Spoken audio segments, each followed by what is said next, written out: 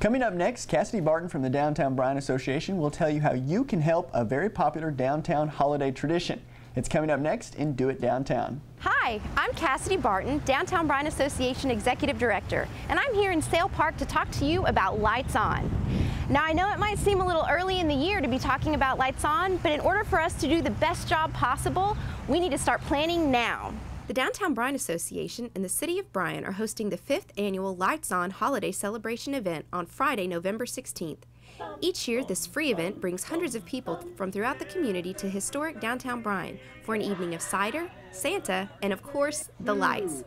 Please consider participating this year as an event sponsor.